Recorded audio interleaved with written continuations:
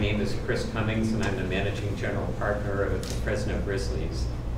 We called you here this afternoon to announce the news that is probably, in this day of social media, is probably the worst kept secret around Fresno today, that we have signed a 2-year player development contract with the Houston Astros.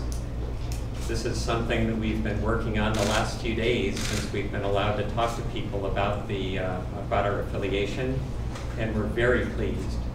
I personally have known the president of the Houston Astros for 10 years now.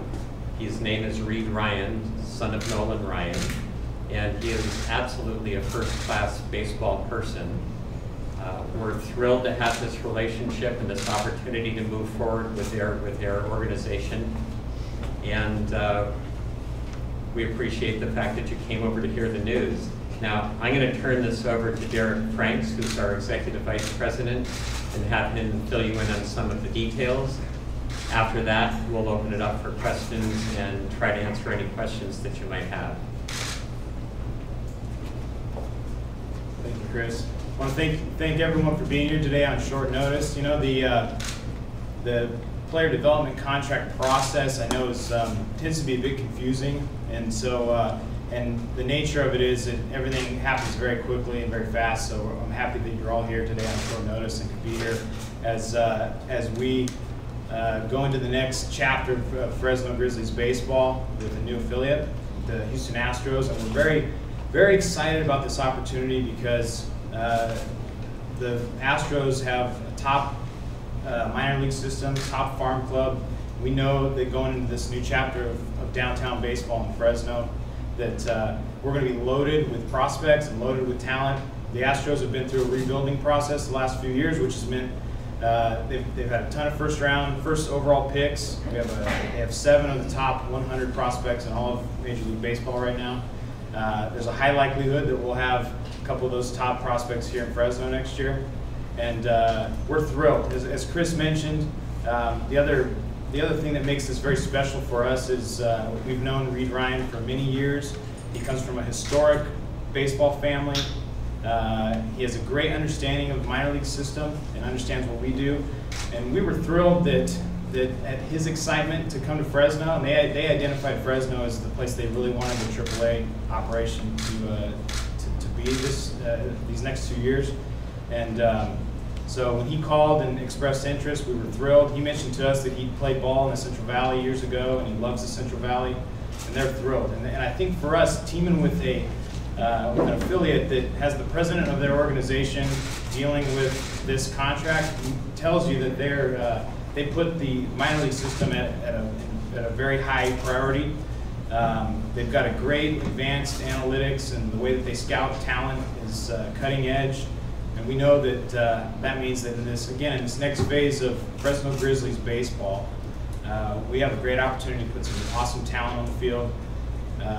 You know, for us, for the fans, putting a winning product on the field is important to the fans, and I think that that's something that today, as the news kind of hit, and as I got people calling us and texting us and tweeting at us, they're excited about the opportunity to see some great ball players here in Fresno, and so are we. We're thrilled to be aligned with a great baseball family like the Ryans, who understand minor league operation, who understand baseball, and we couldn't be any happier with the outcome of how this has gone. And we're thrilled to enter this next chapter in Fresno Grizzlies baseball, and we're thrilled. I'm happy to also announce that Reid Ryan and some of the top executives from the Astros will have committed to a visit in Fresno next month. So we'll be able to get you a date and some more details on that soon, but we'll be inviting all of you back to join us to come and meet Reid and Jeff Luhnow, most likely. Quinton McCracken will likely be here. And we'll have another event to invite you all to. We'll have a great event for our season ticket holders to come out and meet the Astros organization, and it really just speaks to their commitment to our new partnership, that they're coming to Fresno and looking forward to getting off to a great start. So we're thrilled. You know, this is a great opportunity for us to have some, again, great ball players here in Fresno. We couldn't be any more thrilled than we are right now. I'm happy to take any questions. Chris and I are happy to take any questions you may have. Derek, how will this change the marketing of the Grizzlies now that you don't have the Giants to use for your promotions, the bobbleheads, the rings? Right. How's it going to change for you guys? Yeah, I think one of the things that we've always been committed to is the fan experience. Fun guaranteed is a slogan you guys have seen over the years. We're really committed to helping families and friends create memories at the ballpark, and I think that all of those things are going to remain important to us. We've been at the forefront, I think, of some of the best promotions in minor league baseball with the Taco Truck Throwdown, with our Teenage Mutant Ninja Turtles promotion this year that was out in front, one of the best promotions I've ever seen at any level of ball, and we've been told that by most of the folks in minor league baseball. So, for us, we want to make sure, I think it's really important for us to make sure that you guys know which elite players are going to be here. And we'll want to make sure that everyone in Fresno gets a chance to see these guys before they make it to the big leagues. And I think that's one thing that we're going to be committed to is, we don't want you to find out about that there was a star here in Fresno once he gets called up. We want the community and the fans to come out and see these guys firsthand. So we're going to highlight the farm system of the Astros. We're going to highlight the prospects and the players, and we're going to continue to put the fan experience and the entertainment as a top priority, and that won't change at all. Derek, obviously there will be some changes that fans will be able to see, but from your perspective, is the name staying the same? What are the jerseys going to look like, and the color scheme? Right. We will absolutely be the Fresno Grizzlies. We're heading into the season as the Fresno Grizzlies, no doubt. One of the little bonus is that we do share the shade of orange with the Houston Astros, so we're looking forward to that. We did sell our home uniforms off at the end of the season. They'd been played in for several years, and we have 60 days per minor league baseball to decide on any adjustments we want to make to our uniform. So we've got some great ideas, and we should have an announcement about our home uniform coming that should coincide with the visit with when Houston comes down next month. Will there be any changes to the park, because Houston has that interesting little incline in center field? No, from what I read, I know that Reid has been on a tour of ballparks, and they're looking to make some changes to their ballpark from what I've seen. And so I'm not sure if the hill's going to be part of the future of Minute Maid Park. But I know that they were very interested in our ballpark. The first thing Reid told us was he's heard it's a top-notch facility. He's heard all good things from their player development people.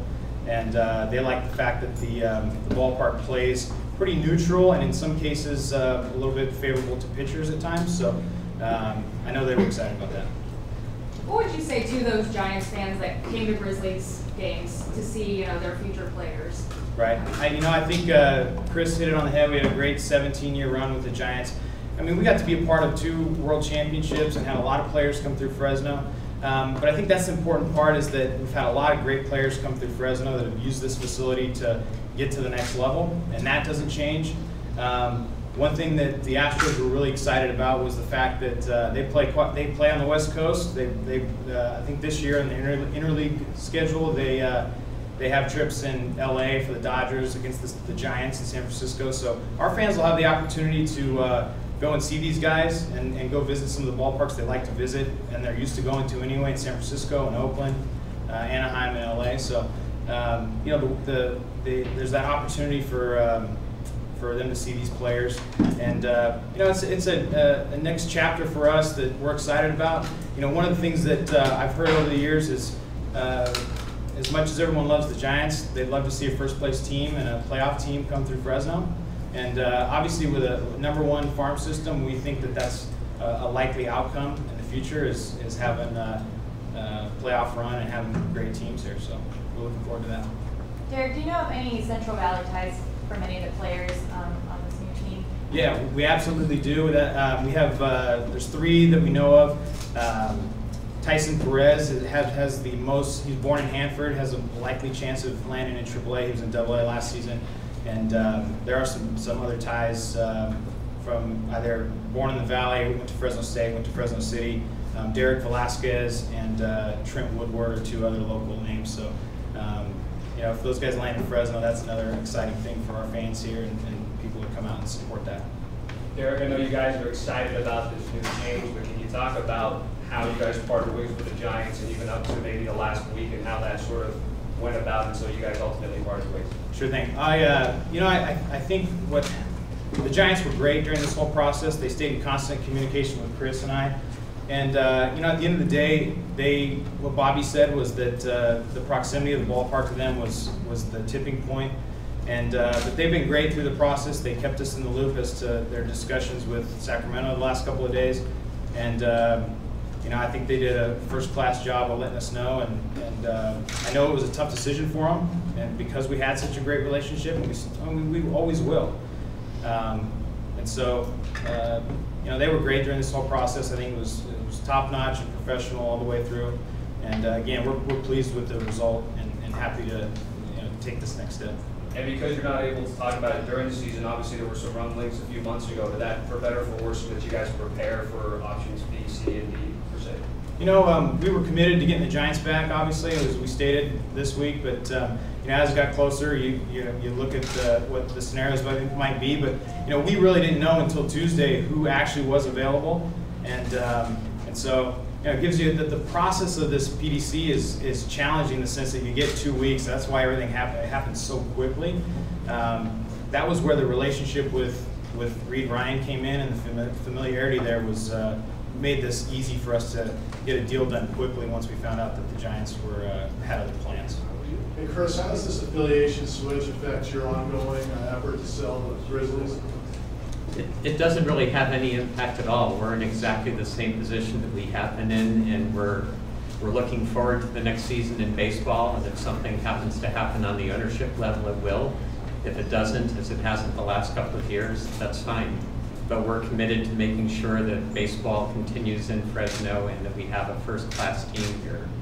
And again, I am so thrilled with the organization that we're tied into. We were fortunate enough to talk to every one of the 5 teams that was available. The way the process works, we were notified on Monday of the teams that were going to be available, but we weren't allowed to start talking until Tuesday morning. So it was sort of a mad scramble on Tuesday to contact everybody and try to see where the fit was. And as soon as we started talking with Reid, it fell into place so quickly. We held off. We actually didn't sign the contract until about 3 hours ago. We held off until we saw where everything else was shaking out. But this was something where by Tuesday afternoon, this was the likely eventuality for us. So it was. So you don't think a potential owner looks at the Grizzlies different being an Astros affiliate than being a Giants affiliate? No, I don't think so at all. It's the, if it was a person, if there was a prospective buyer who lived in San Francisco and wanted that relationship, it might have somewhat of an impact. But again, most of the owners in baseball are baseball fans primarily, and I don't think it's going to have an impact. Chris, you and Derek have used the word thrill countless times. Yep. So, Giants fans, Dodger fans, A's fans, how do you get those people in this park and excited about the Astros?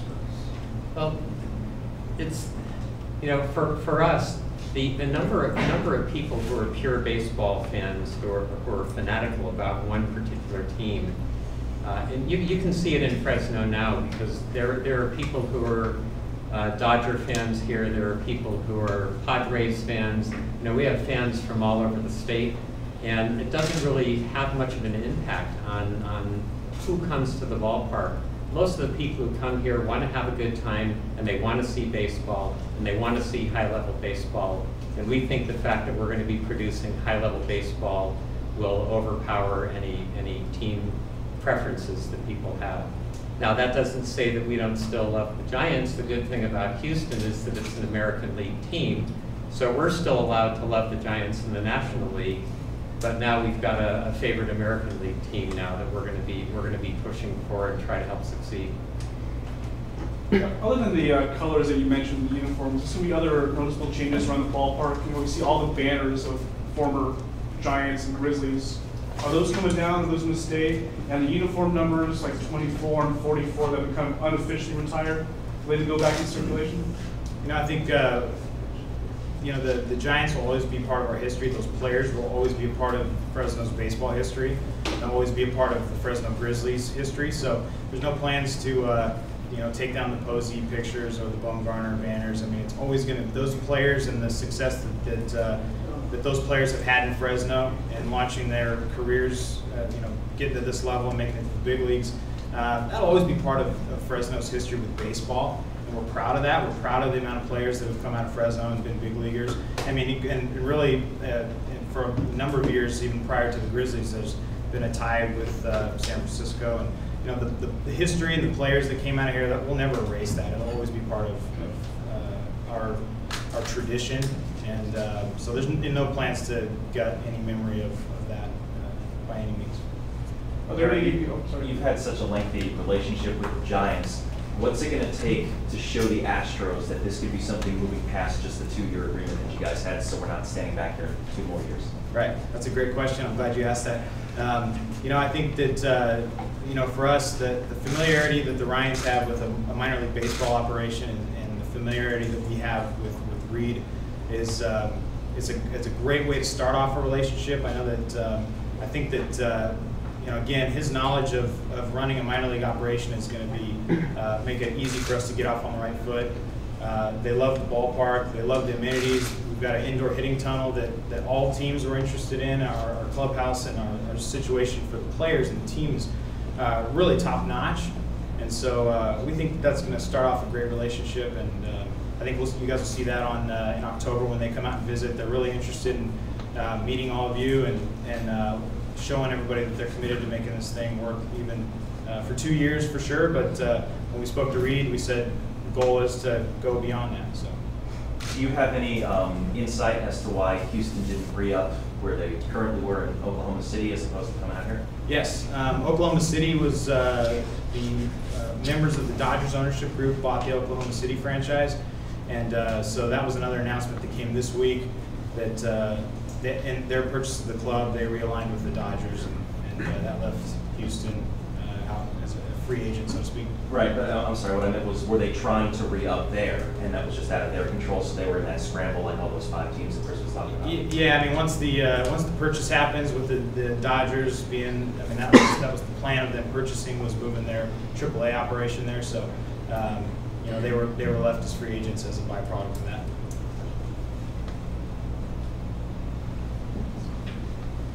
Derek, how will this affect advertising out in the city? I know obviously you look around, every second billboard in town says to become a true giant, one needs to pass the president. Right.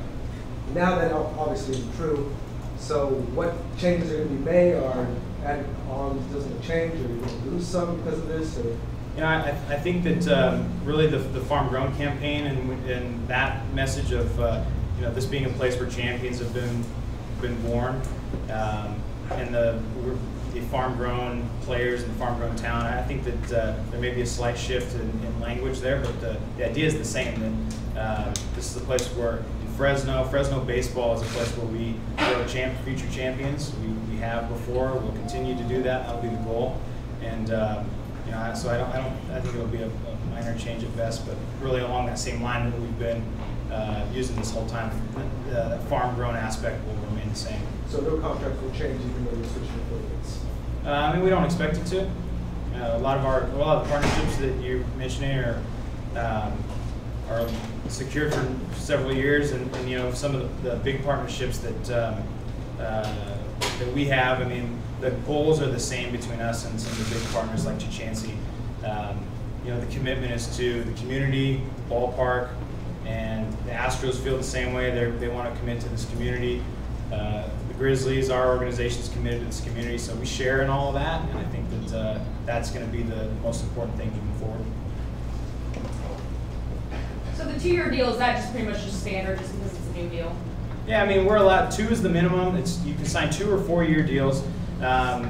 Most teams sign 2 years because you know, things change. It's hard to see that far into the future, and you know, 2 is what you typically see. So we knew that was going to be the case, and we're comfortable with that. It gives us a chance to start off the relationship with the Astros and you know, take it every 2 years from there. But it's hard to see that far into the future, and 2 years makes sense for everybody. During this whole process, what's the dialogue been like with the city of Fresno? Obviously, there's been some public, pitches to keep them here, but now that you're moving to change, what's that been like talking to city council like that? The city's been great, and I think we're so lucky to have a mayor that was willing to work so closely with us on this, and it's just been great the whole way. The communication's been ongoing and constant. I know that the city's already reached out and expressed their desire to have a phone call with the Astros organization and make an introduction there. And so the commitment to the Astros is that is shared by us in the city. We're all excited about where this thing is headed, and they've been a huge help along this process, and we couldn't be happier with how that all went. So this is an opportunity that which your chances Mark and maybe the downtown, either whether it's ideas or concerns that you may have, that they've been a little bit more open to listening to what you guys maybe have to do. I think as partners in this, we all want this to succeed and be successful, and I think going back to the next chapter in this thing is gives us a high likelihood of having a winning ball club here in Fresno. I think that makes tackling any of the obstacles and challenges a lot easier, and we feel that that's going to really go a long way. Kind of following up on that question, do you feel like this, which is almost a shot in the arm for the organization, can help with the revitalization of downtown? Again, I say it a lot, but winning seems to cure all. They say that in the big leagues, and again, we think the likelihood of having a winning ball club here just dramatically, the chances of that went up dramatically today. And winning's a beautiful thing. Good things happen when clubs can win, and I think that for us, the fan experience is at the forefront. Seeing a winning ball club is going to make the fans happy, and I think we're going to have a lot of people come out and be pretty proud of this product. It's going to be the new Fresno baseball. Guys all set? I just have one more quick question. With Houston being in the American League, DH for all home games? We're going to see a lot more of the DH, yes. There are some rules in baseball that make it so, depending on which club they're playing and how they're affiliated, we won't necessarily see it every night, but more often than we've seen in the past. And I want to point out Parker's got his Houston Astros patch, so we're ready, guys. Parker's excited. We're ready to go.